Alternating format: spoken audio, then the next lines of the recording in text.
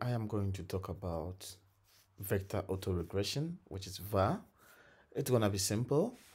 So let's load a data into Gretl. Okay, I'll just look for data. Okay, just a second. Let's load the data into Gretl. Okay, let me take this one. Then I'll close this one. So what I need to do is that I'll click on this. Okay, and because I have not added a time dimensions to it, Gretl will ask you to specify the kind of data you want to import.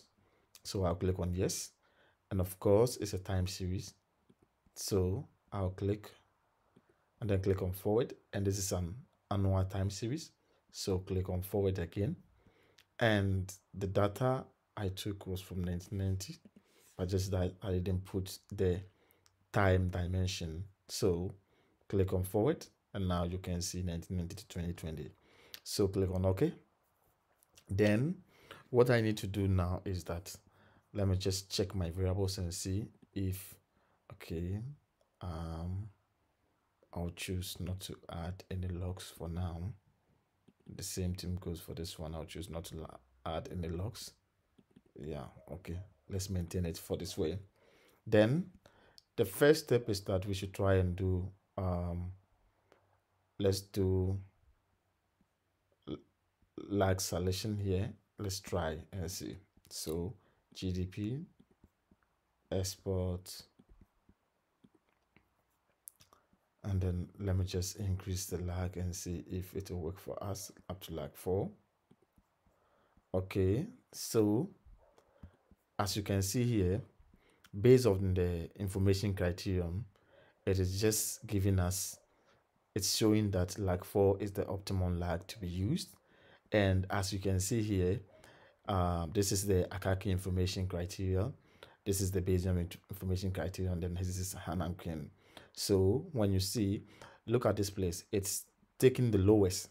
So when you look from this output, you can see at lag 4, the lowest value is minus 97.2 something, and then the p-value is 0. The same thing goes here. You can see the Akaki information criterion has the lowest among the output here, and the Bayesian also has the lowest, and then the Hanankin also has the lowest. That is why it's pointing to lag 4. So here we can perfectly confirm that lag 4 is the optimum lag to be used for the analysis. So I'll close this one, and you have to put in mind that this model, the vector autoregression, is checking the interdependencies among the variables. So we will proceed to estimate the vector autoregression.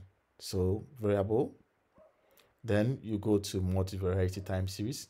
You can see vector autoregression here. So I'll come here, then I will just try and then take all the variables out, then do it this way. So let me just try and put something here randomly for you to see, but you can do it according to how you want it. But always make sure that you do the lag selection first before you estimate it. So let me just put this one to lag 4. Then all the variables are endogenous. So I would just click on OK. Let's see what happens. So I've clicked on OK, and then you can see the output is here. So you can just do the interpretation by yourself. As you can see, the significance level of this one, you can see imports has an influence on its own self, which you can see the lag,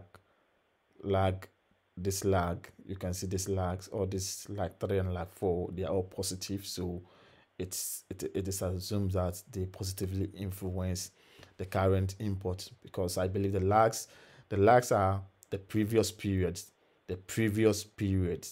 So let's say 3 years ago, 4 years ago, import influence the current, or simultaneously influence the the current import.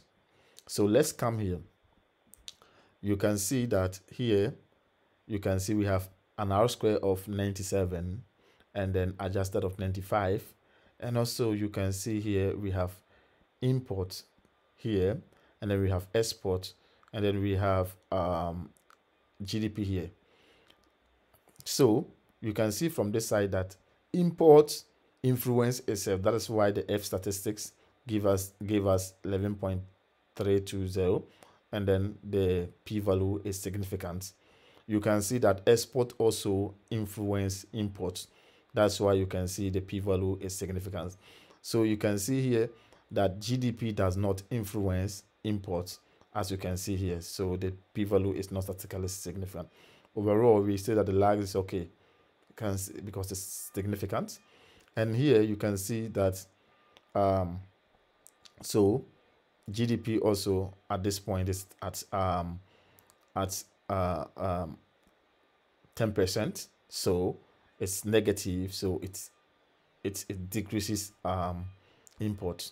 So we can move to the next part, because when you estimate the vector autoregression, it gives you from both directions. So now here in the equation 1, import is the dependent variable. Equation 2, export becomes the dependent variable. So you can see here that import influences export. You can see from the side. You can see here. Just look here. So it's a positive. The first one, let's say one period, it has a negative effect because the coefficient, we are using the coefficients to look at to determine it. You can see that the coefficient is negative, and then you can see from lag 3 it's positive, lag 4 is also positive, and you can see export influence its own self.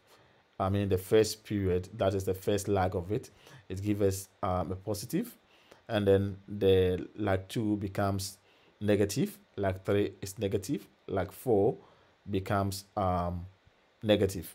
So GDP also has a positive effect, as you can see here. This one is significant at 10%, so it influences export. So when you come here, you can see the F statistics here, which shows that import influences export as well. As you can see from what we did, we saw that export influences import, and here import influences export, and then export influences its own self because the p-value is significant. So you can see here GDP does not influence export. So when you move to GDP, which is the third equation, you can see that import does not influence GDP from the lag 1 to lag 3, but the lag 4 shows a negative coefficient, which says that it decreases it. Then you can see export. Export also has one coefficient to be negative and then another one to be positive. So it has both the positive and negative effect on it, because the lag 3 has a negative effect, the lag 4 has a positive effect. So you can see here that GDP does not influence its own self from this model. So you can see here that import influences GDP because it has a significant p-value, and export also influences GDP as well, but GDP does not influence itself because none of its coefficients are significant here. And overall, you can see the lags here, lag 4, give us a p-value at 10%. So these are the model we've estimated here, and that you can get other information here as well. The null hypothesis, the longest is lag 3, and then alternative hypothesis, the longest is lag 4, and likelihood test ratio. So this also gives us a p-value of 0.0. So when you see this, always pay attention. There can be a problem of serial correlation, and if there is a problem like this, you need to fix it by yourself. Of course, there's a serial correlation problem. You can see here the Portmanteau test gave us 0.0. So once you're estimating the model, make sure the model meet the classical assumption. So the next step here, you can also do your various tests as well. You can test for autocorrelation. Let's say let's go up to lag 4 and see. So you can see here, as we mentioned here, there is a p-value which is all of them are less than 5%. So we cannot we cannot say that there is no autocorrelation. Indeed, there's autocorrelation in the model we've estimated. So the next item is autoregressive conditional heteroscedasticity. Sorry, that is so we can estimate it because a VAR model. And let's go to lag 4. Click on it. So you can see lag 1, there is no autoregressive conditional heteroscedasticity. At lag 2 there is, lag 3 there is, and then lag 4. So here there are two p-values which are greater than 5%, and there are two p-values which are less than 5%. The next item is here normality of residuals. So you can check here. Here we can see that there is normality because the p-value is greater than 5%. So we can see that the error terms are normally distributed at this point. So we can click on OK here. So click on, you can close it. And here you can also get your graphs here as well. You can just click on, you can click on this, any of them, to get a combined residual plot. And this is how it looks like. You can also edit it. You can click on edit it to add the dimensions and other stuffs to it. So this is it. Let's say if you want to add full border, you can just click on apply, and you can see it change. When I click on OK, you can see I've added the border to it. So I can close this one as well. Then you can go to the inverse route. So you can just click on this, and you can see from this side how everything is estimated, the errors, the movement, and everything. So this is how you get your graphs. Also, you can get the response for this against maybe GDP. So you can, let's say 10, click on OK, and this is the movement for it. So you can click on other ones. You can check for all of them, and you can also click on forecast in maybe GDP, and let's say we use the automatic one. So you can see the variance decomposition in the variable for GDP, comparing export and import as well. And I believe this is the way to go about it for VAR model in Gretl. And I believe that you practice at home. Just get the sample data and make sure you practice at home. Thank you very much.